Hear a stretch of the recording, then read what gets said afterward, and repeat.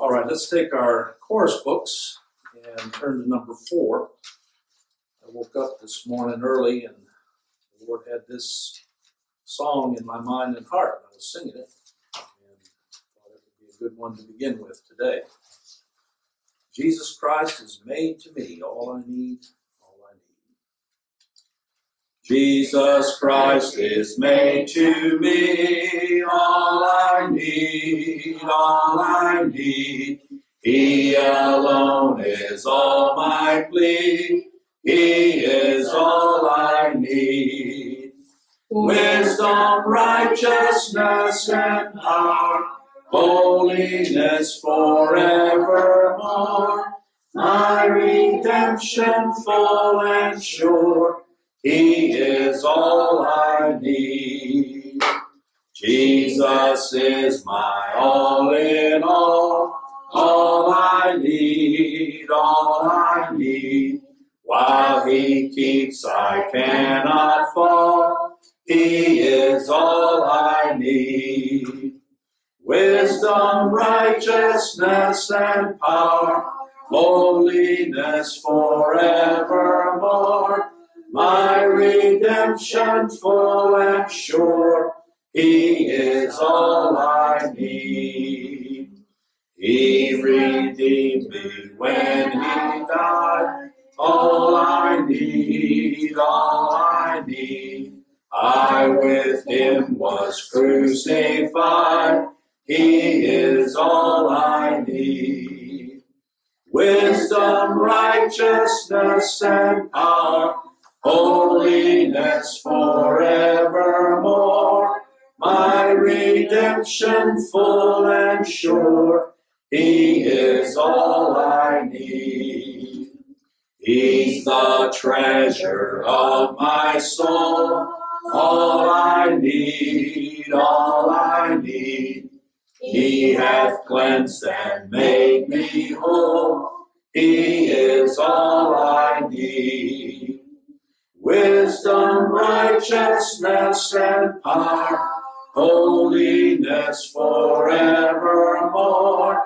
My redemption full and sure. He is all I need. Glory, glory to the Lamb. All I need, all I need. By His Spirit sealed I am.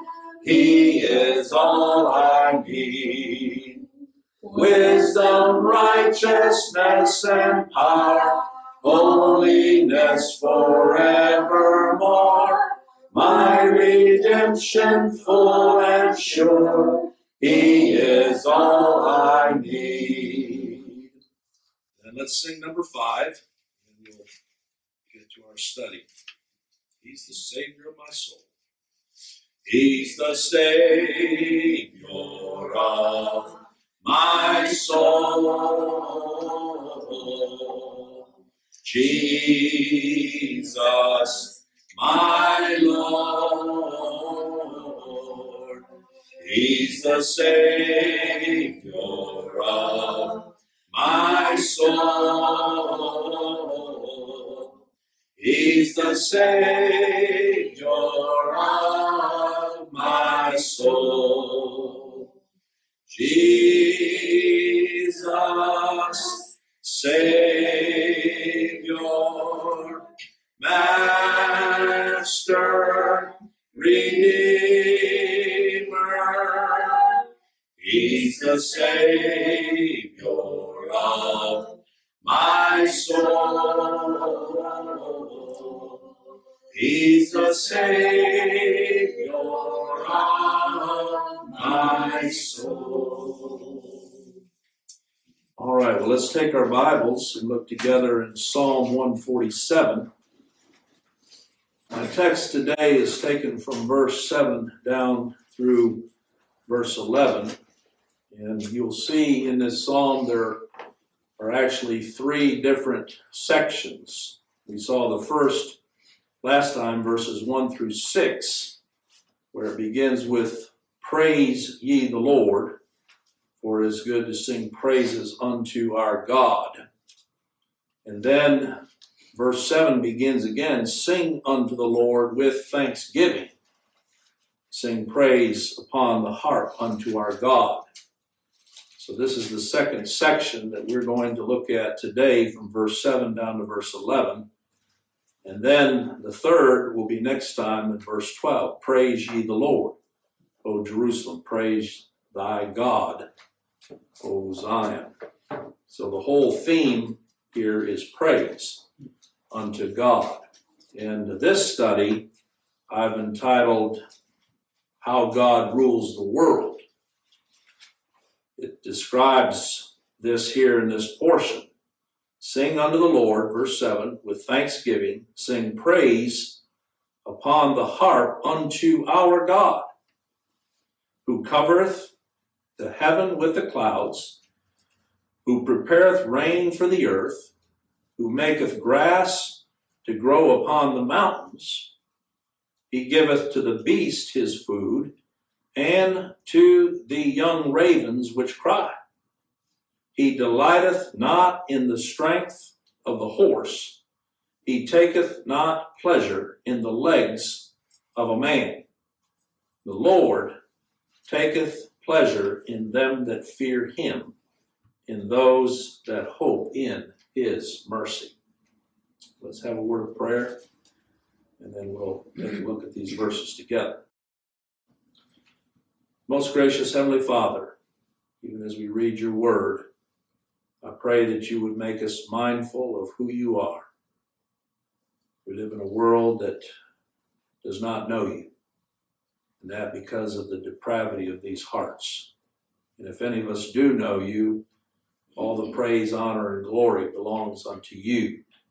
By your Spirit, we would not even know how to approach unto you, except that you have taught us through this word and by your Spirit and opened our otherwise blind eyes, that we might see and behold your glory and approach unto you in the only way that any sinner can approach and have acceptance, and that is through your Son, the Lord Jesus Christ, and that work that he came and earned and established, and you imputed there at the cross upon completion of his working out that righteousness. Oh, what a great, blessed righteousness that is.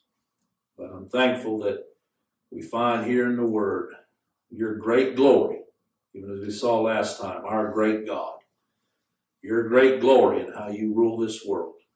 And for those of us that are your children, this is a great comfort, because we look around us and we see nothing but trouble and turmoil. We look within us, in this flesh, and we see nothing but trouble and turmoil. So how can it be that you could be a just God and yet at the same time a Savior? I'm thankful again that this is your world and that you are directing all things according to your will and pleasure and purpose. And may you grant us faith to see your hand in all things.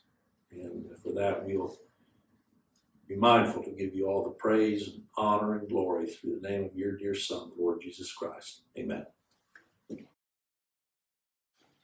Whose world is this? Now, if you were to go out and ask people in the world, you would get a number of different answers. There are those that believe that this world belongs to humankind. In other words, God created it, set the laws in motion, and put in order governments, and even from the Bible, civic laws and rules and regulations. And so this is how the world is governed, by men. In fact, and I will tell you, I believe in our Constitution, but when you go back and study our founding fathers, they were what we would know as deists.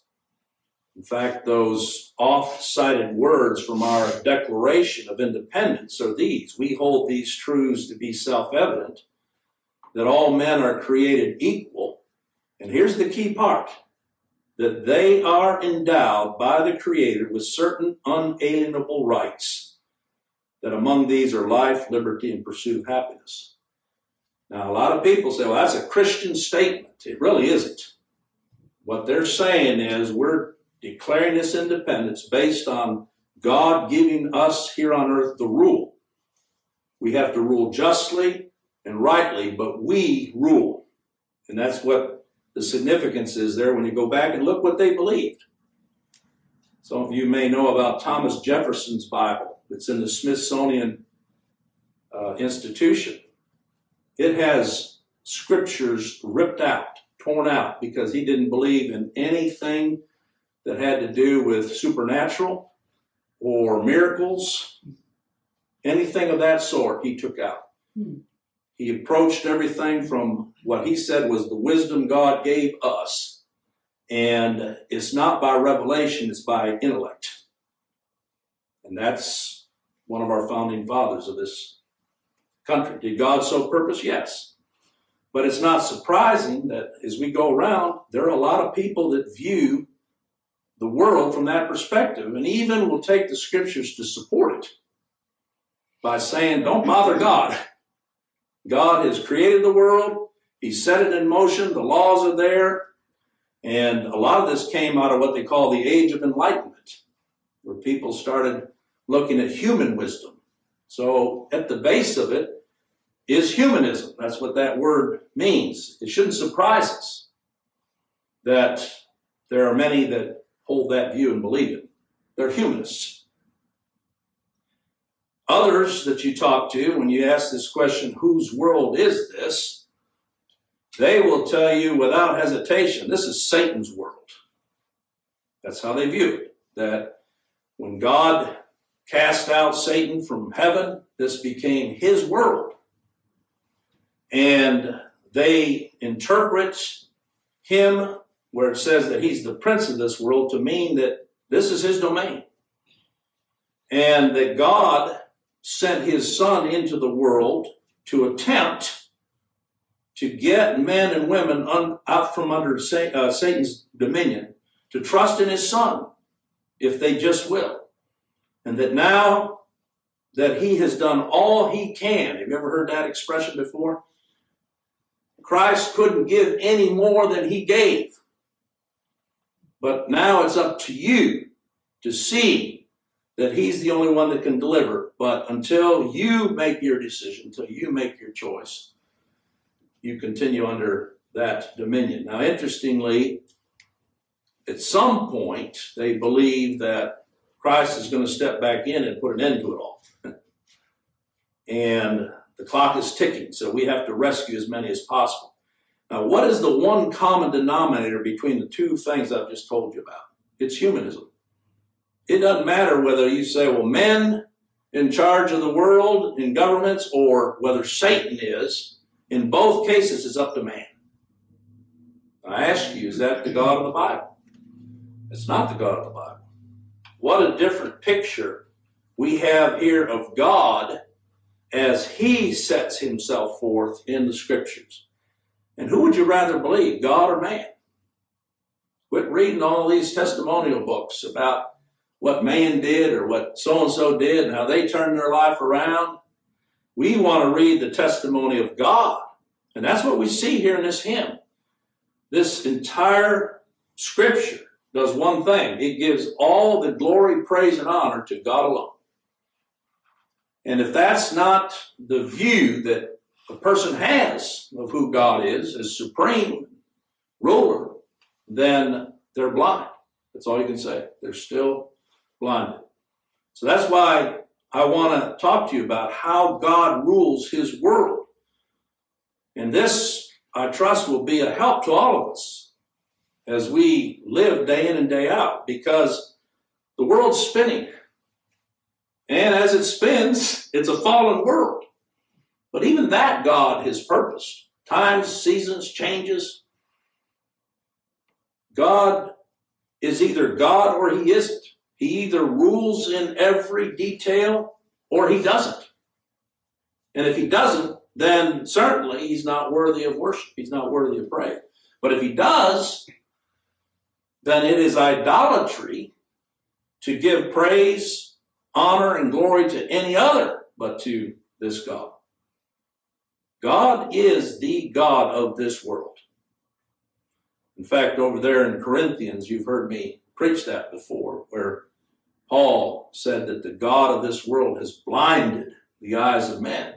And of course, most people interpret that to mean Satan. He's the God of this world. Thankfully, Satan isn't the God of this world. He's called the prince of this world, in that he has his dominion over men's hearts and minds. But even there, Christ said, now is the prince of this world cast out.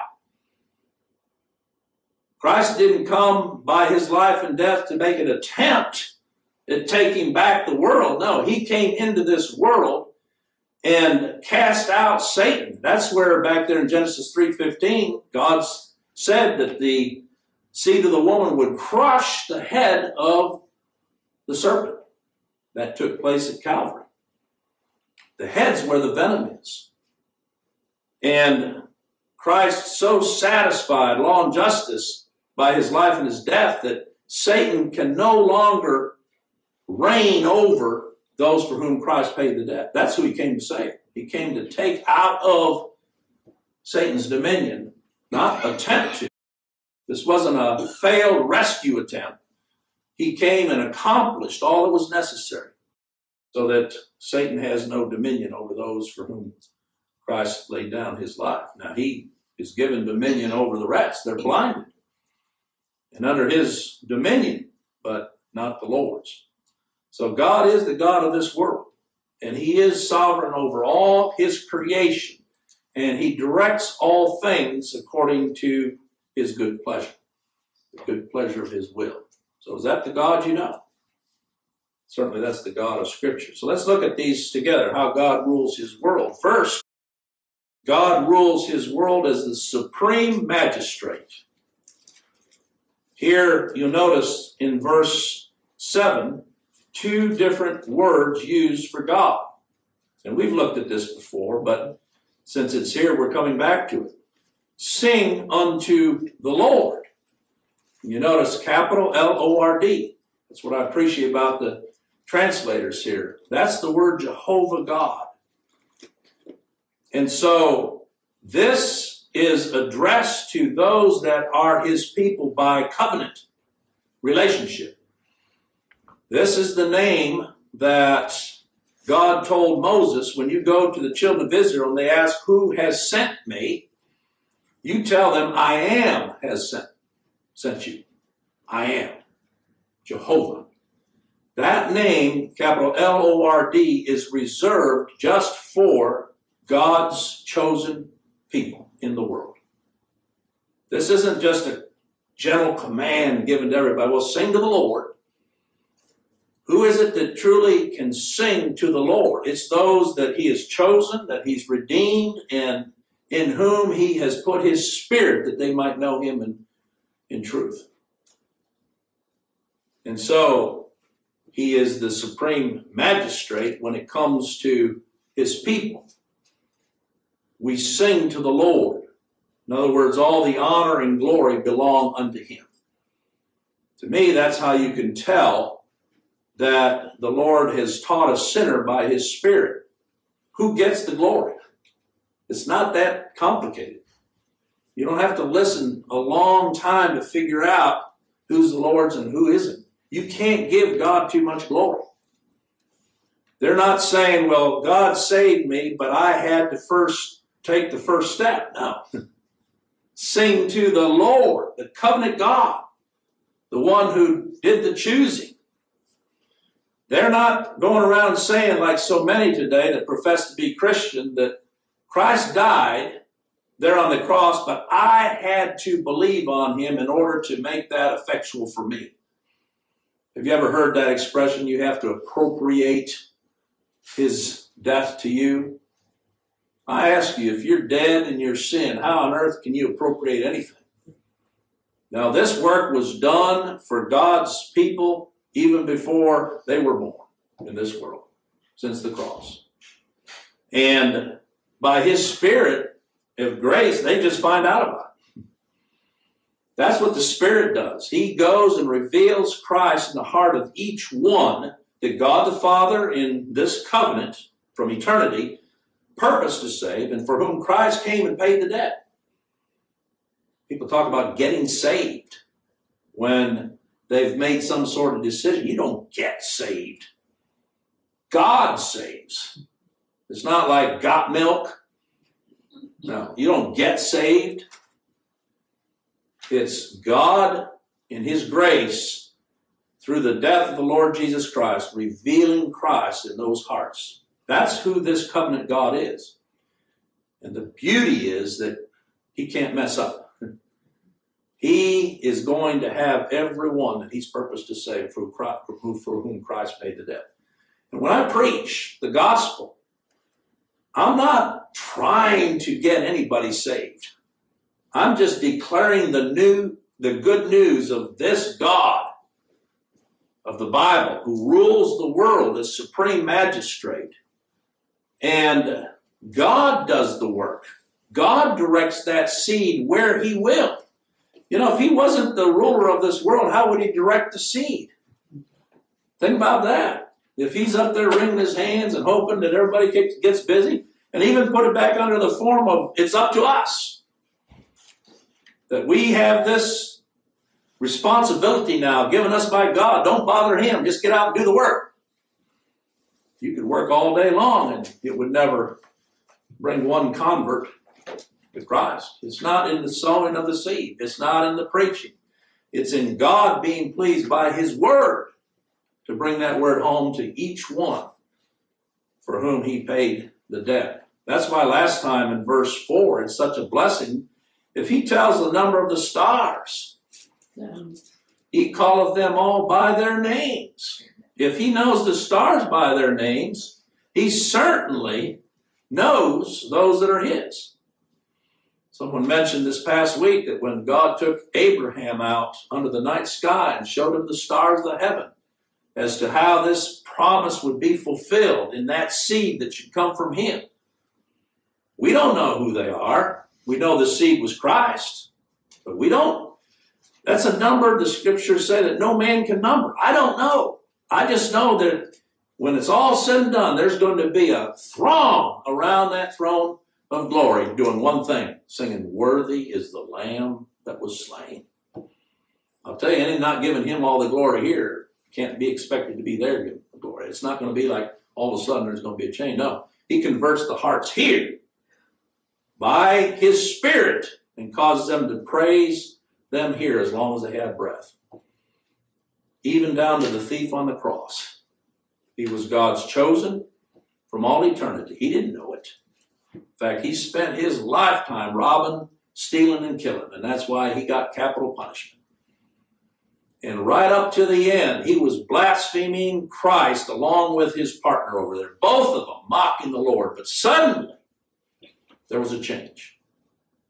That was the Spirit of God, causing his heart to be turned to Christ and see this one as his Savior and Redeemer and King. And that's why he cried out, "Remember me when you come in your kingdom." There was nothing visible to look at to even see a king, but the Spirit showed him that this one was paying his debt. And he entered into glory. Christ said, "Today you shall be with me in paradise." He entered into glory, not on his own merits, but on the merit of Christ and his death and what he would accomplish. And so that's how God rules the world. And he is thankworthy. That's what the word there says. Sing unto the Lord with thanksgiving. You know, if it really is a cooperation between God and the sinner, then you'd have to thank both. And sadly, that's what preachers do. "Oh, I thank you for coming." Whenever guests show up, thank you for coming. I appreciate you making that decision for Jesus. That's not it. He alone is thankworthy in all things pertaining to our salvation. But then you notice here the second part of verse 7, two names for God. Lord, capital L-O-R-D, is the covenant God. In grace and mercy in Christ. But then it says, sing praise upon the harp unto our God. The harp was a stringed instrument. Today we have the organ or the piano. These are what God has purposed to accompany our music. But accompany is the word. We're not enthralled with the harp. The important thing here is sing praise as you do upon the harp, but unto our God. That's what true praise is. And that word God is the same word that we would use of a chief magistrate, the supreme chief magistrate and judge. In the beginning, God created the heaven and the earth. And God then rules his world. How does he rule his world? That's what we're looking at. He rules his world as God. If there were any aspect of his rule that did not come from him, he would not be God, nor would he be praiseworthy. You notice here, praise is in italic, but it's insinuated in the word sing. To sing is to praise, just like the birds chirp. He causes them to sing to his praise.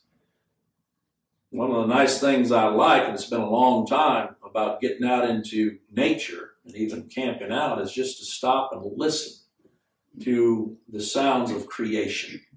I say the sounds of creation, but it's God working through the birds and the animals. We had some friends come out and visit us one time in Africa, and there was one sort of animal that would, in the middle of the night, just screech. And if you weren't aware of what it was about, it would just scare the living daylights out of you, because it was just like, sounded like someone was hurting it. But that was its cry. It was a night creature on the hunt. And it'd throw out this cry to protect itself. It's how God purposed to protect itself. And we had some friends visiting one time and overheard them when they were in the bedroom. One said to the other, says, "It sounds like we're in the middle of the jungle." And the other one responded, "Well, we are." But the creatures throughout the world, look at Discovery Channel. You can just 24/7 just look at different aspects of this world. That's the God who rules this world. These are animated by his authority and power. They exist by his decree. That's what it means to be the Chief Justice. He determines all things. So God rules his world as the supreme magistrate. And that's whose world it is, his world. Secondly, we see here in this portion that God rules the world as the creator and the sustainer, not just the creator. So again, I come back to this point.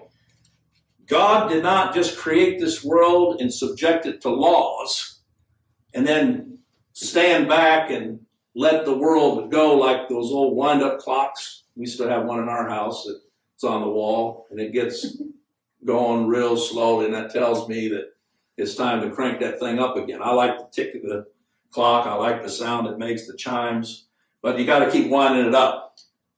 And that's how some people perceive this world, that God is set in motion, everything that's going to be, and he steps back, and every once in a while steps in and kind of cranks it up again and steps back.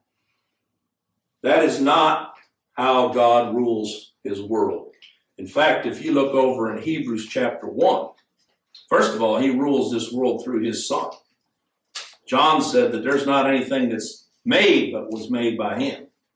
So even before Christ came into this world, he is the creator of all things, and therefore worthy of all the glory.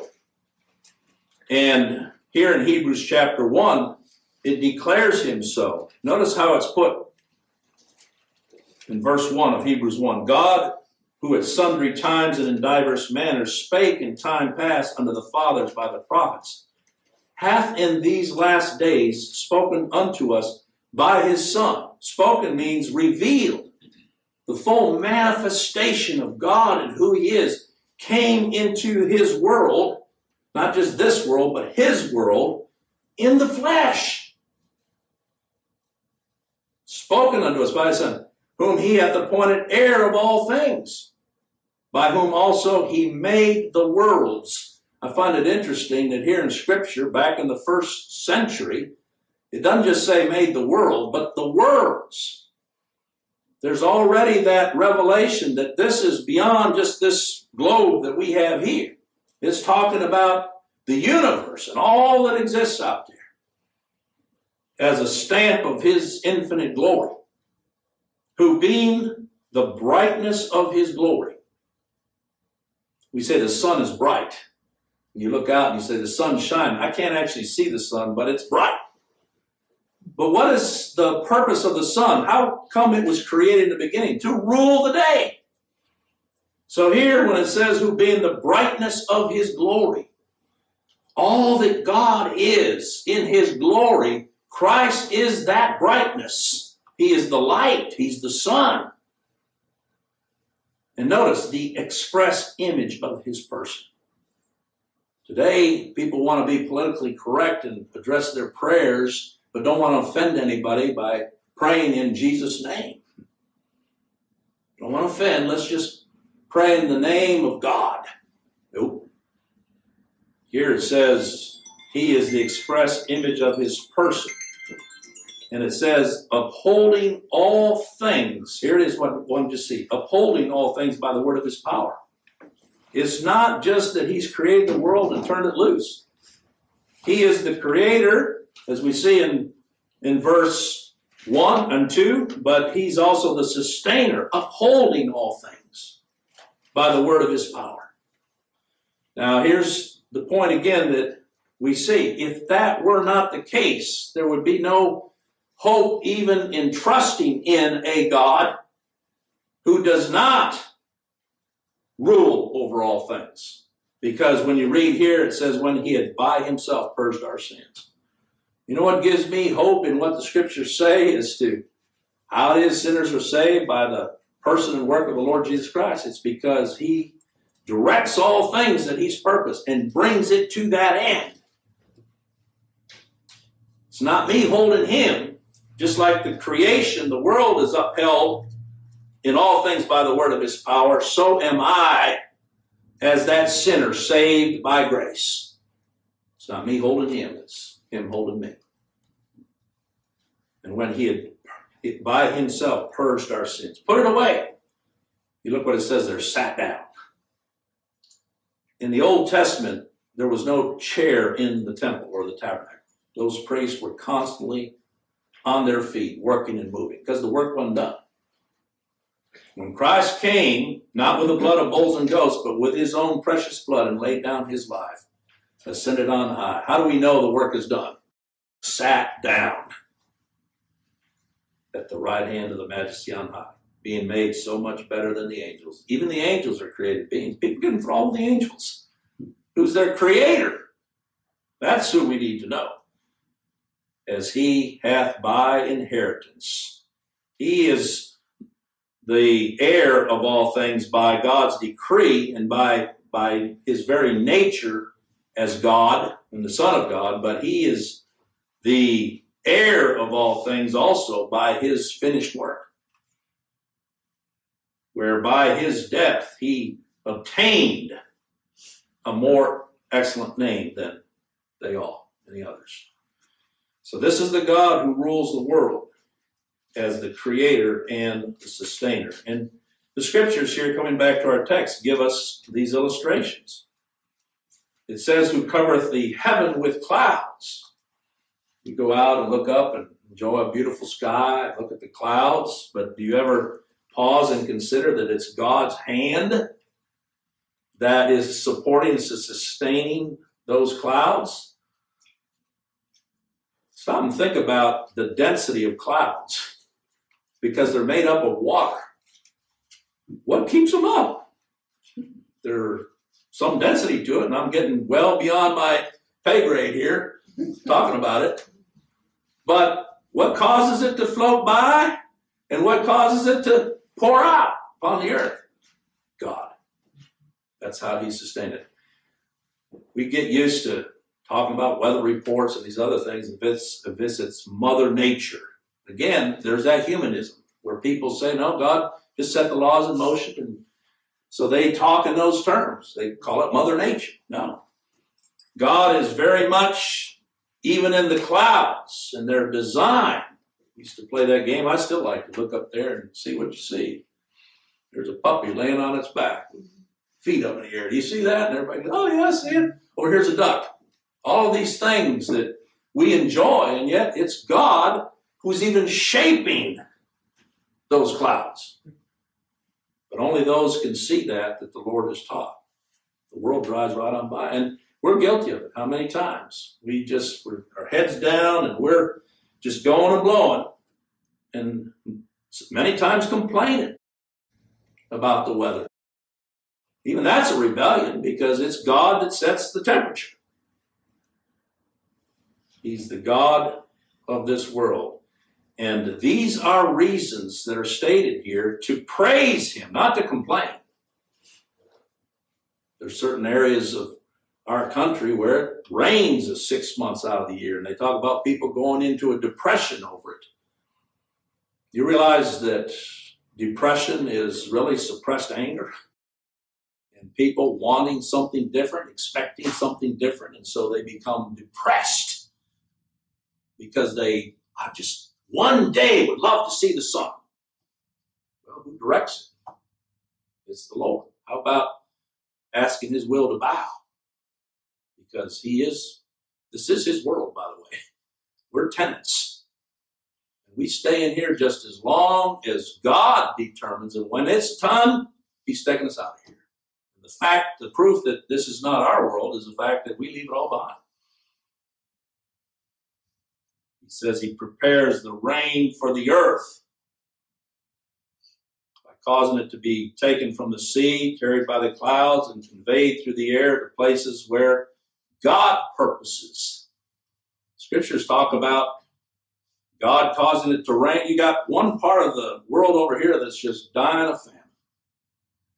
And then you see over here that it's flooding. And I've heard people say, and perhaps you've thought, well, why can't somebody just take some of that rain and bring it over here and have everybody be happy? It's because it's God's world. It's God's rain. Here it says that he prepareth rain for the earth. That word prepare is just as much design as anything, as to where it drops. Some of you remember me telling that story one time driving in Haiti up in those mountains, and it was just bleak. We're bouncing around. There's no road. I'm in this little four-wheel drive Jeep hanging on for dear life. The driver seemed to know where he was going, and I'm thinking, how much longer? And he points out over 3 or 4 more mountains, that's where we're headed. And I thought, we'll never get there. But then all of a sudden, we turn on one of these little turns, and I look, and here's the most beautiful flower that was growing out of a crevice, out of a rock.